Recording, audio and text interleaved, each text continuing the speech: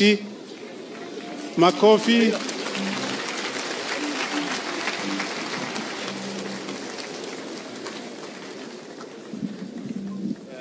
Thank you very much. Please be seated.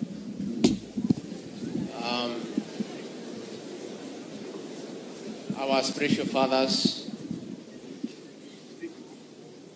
the chief principal and the teaching staff, our cabinet secretary for education, our cabinet secretary for roads and transport,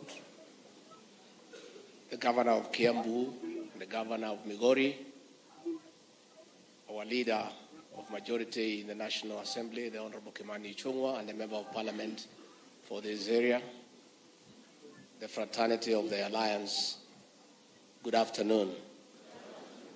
God is good, and all the time.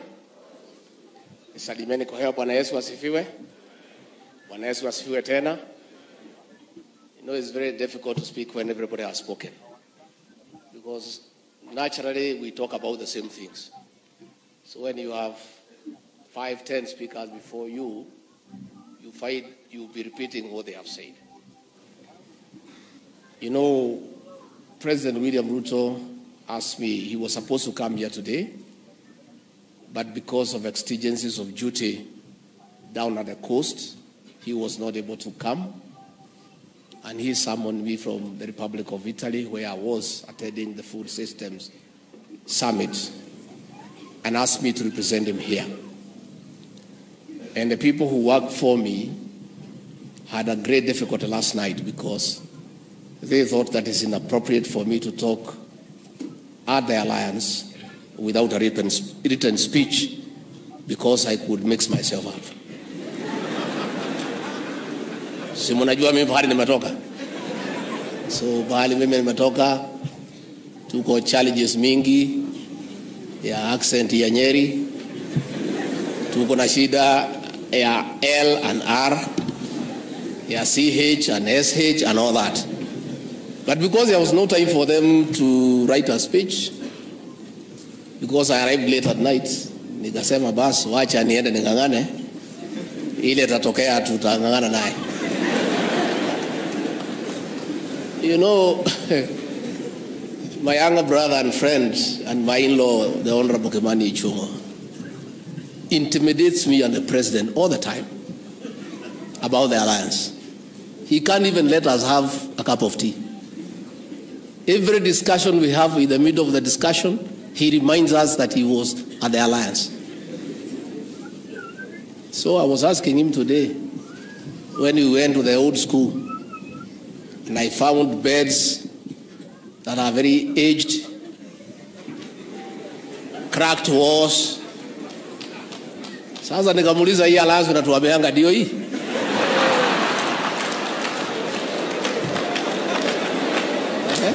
So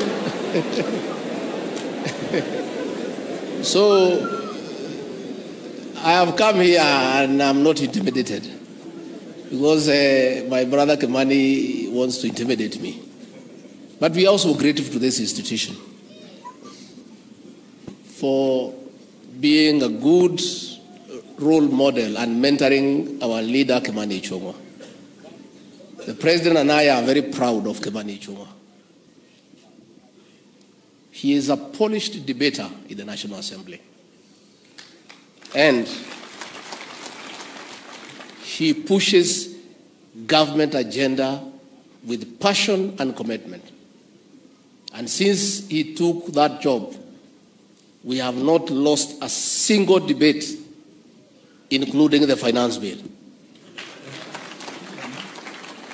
So kama hiyo ndio matunda ya Alliance, namtolea kofia. Kwa hivyo tumekuja hapa kusema kwa niaba ya rais wetu William Ruto, we came to this great school, a great institution that has mentored many people. Many people who came through this school are serious people who have made significant contribution to our country's development. And I want to say, because I know many people who have come through this school, there is something good about this institution. The way our CS Murkomen has said, the values, the traditions, the ethics. And we have come here on behalf of the President to support this school in what you want to do, to continue building on the greatness of this institution, to be a conveyor belt of finesse and great people and great minds. And from what I have listened here, when I just assess the air, the environment around here, there's greatness in this institution. And the President and I and the rest of us will do whatever we need to do to support this institution.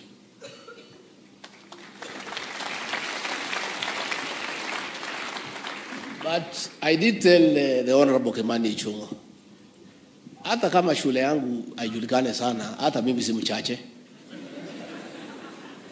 Najua, it may be the alliance, but they are also the conquerors of this alliance. Yeah. Mimi mtu tu ya kawaida tu.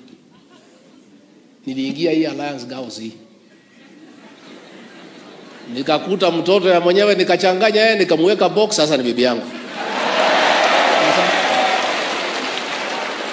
Sasa niko mbele siko mbele.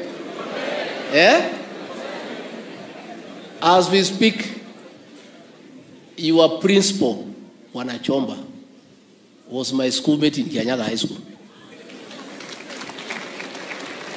So if Chomba went to school with me, and he is the one running this school well, there is something about where I went to school.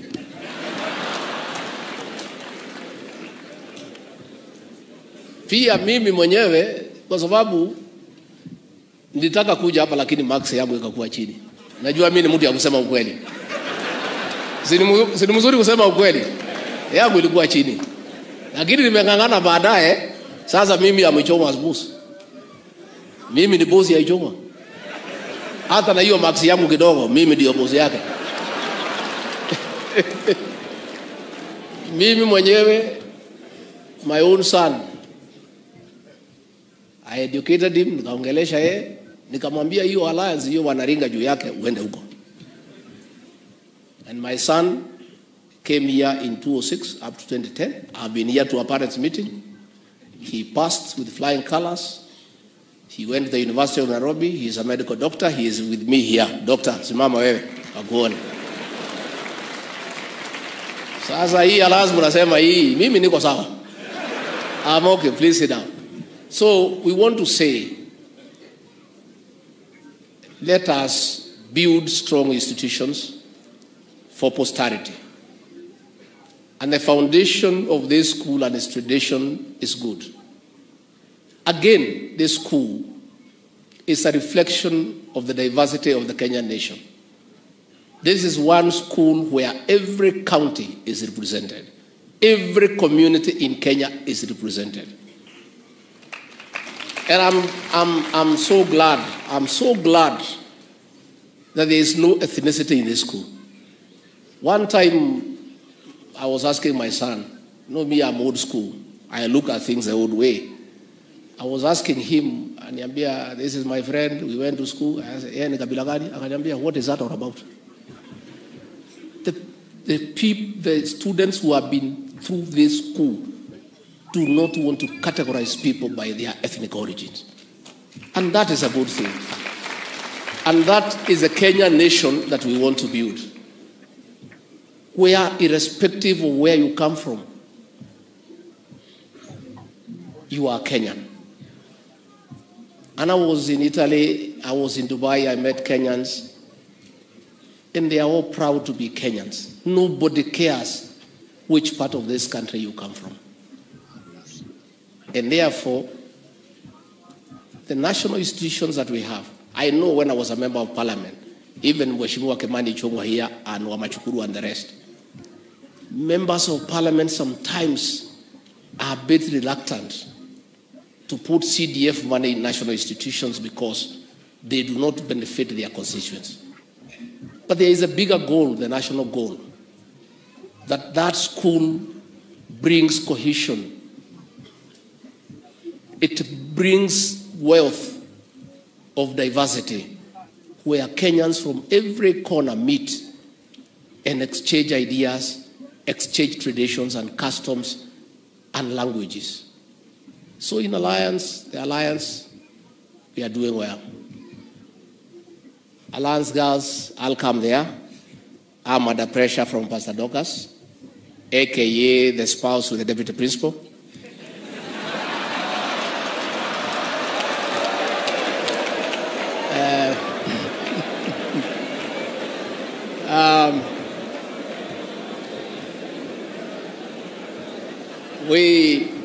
She came there and found that you have a very beautiful chapel, but there are no chairs.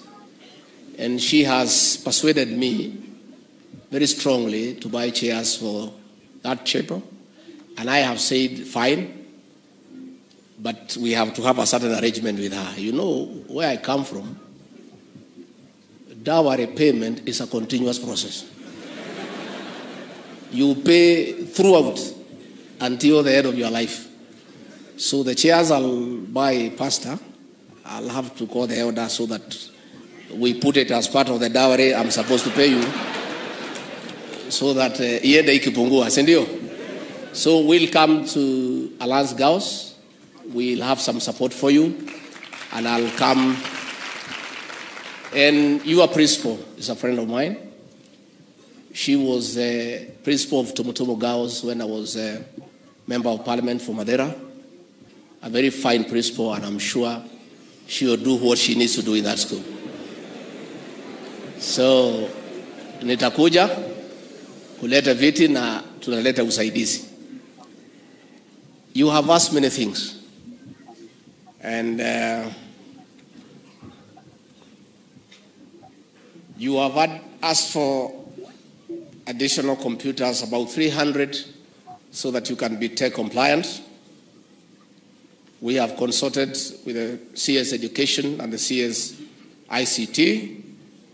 For the time being, we'll give you 100 computers.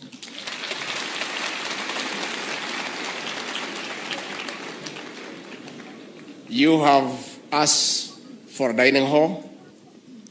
You have asked for extra classrooms and houses for teachers. We have agreed with P.S. Hinga, who is an old boy of this school, that he'll provide quite a substantial amount of money to do the dining.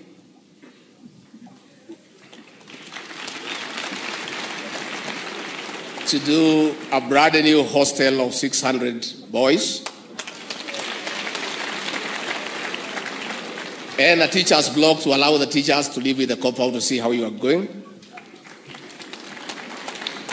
To the tune of 300 million Kenya shillings.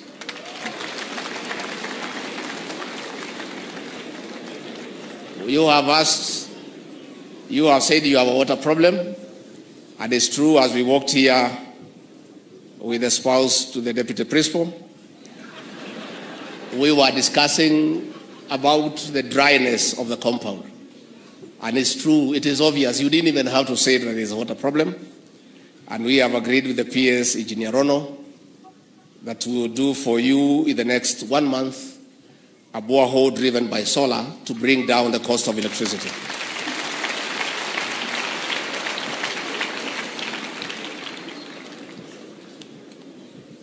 Your parent here, the Honorable Kipchumba Murkomen, the lecturer to Governor Ayako. We have agreed that he will look for funds to complete the perimeter wall and do all the inner roads to Cabro standard. And we have agreed that since it's expensive and you know we are struggling, we'll do an arrangement with the National Youth Service. We'll provide the materials, they'll provide the labor so that it's cheaper, and it's done very quickly. So, Kipchumba, asante sana. I have not heard how much Mheshimiwa Kimani Ichung'wah wants to put from CDF. You must put some money, my brother. Gabi utapeana? Yeah, Gabi? Abana. No. Ati anasema 5, mnaweza kubali? Pia President William Ruto, my boss, and the President of Kenya has directed the Minister of Education to give 50 million shillings to this school so that you see the board will sit down and decide the priority areas. But I think we are doing well. Water we have, perimeter wall we have, the roads we have a hostel, we have teachers block. Mheshimiwa Kimani will give 10 million. I think we are not doing badly. So we'll give you 50 million shillings this financial year. And next year, we'll put another 50 million from the national government. So I think our coming year was not in vain. Na pia vijana, I talked to the captain here, and Kipchumba Murkomen, I think you need to know our traditions. Where wasichana ya Ichung'wah, you know I'm in law to Ichung'wah. How do you market them without permission from us? Listen and listen good. Those girls are not available to anybody for the next 10 years. We want them to be women of substance, to be leaders in this country. So wewe unasema waolewe hii watoto na tunawapagia maneno kubwa sana. Wewe utalipa fine Mkipchumba. Wewe Mombi na Wamoyo tumepagia nyinyi mambo yenu. Don't listen to Kipchumba. He is misleading you. Wewe Kipchumba, kama uko na msichana, you come here utangaze. Hapana tangaza wetu. I think I talked to the captain, and because I'm here, boys, si mnajua mimi ni mtu ya juu chini tu naelewa mambo mingi. Si mnajua mimi naelewa maneno. Nipange maneno kidogo ya bash kidogo.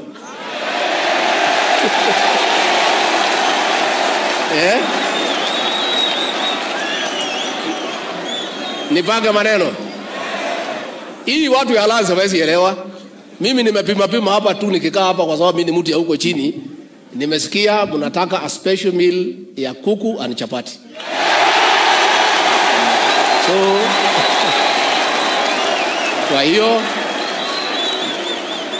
kwa hiyo nitawacha 500,000 shillings kwa hiyo maneno ya chapati na kuku na maneno mengine.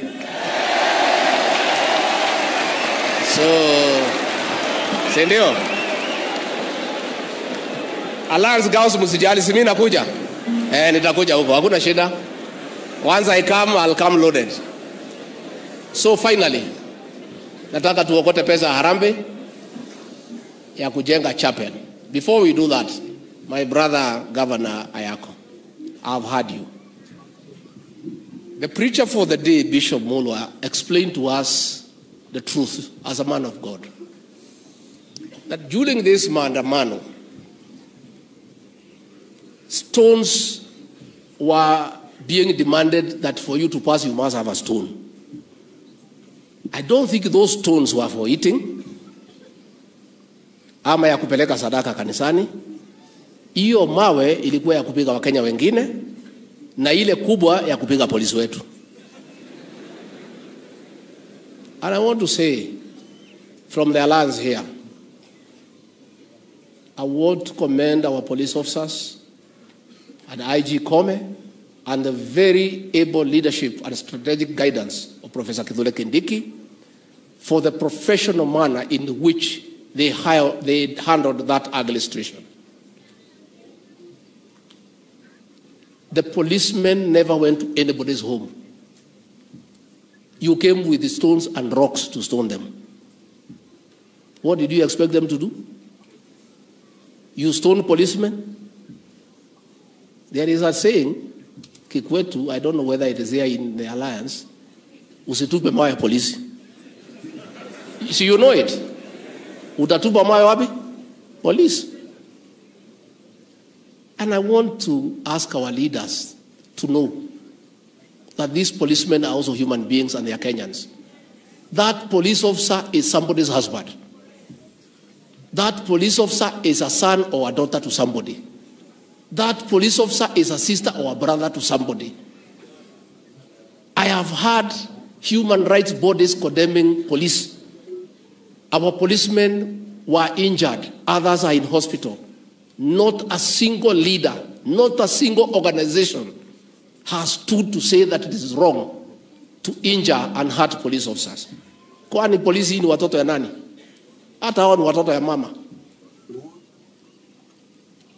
I want to say, if you come to the streets with stones to destroy property, to steal, to loot, to stone policemen, they'll deal with you accordingly. And I want to assure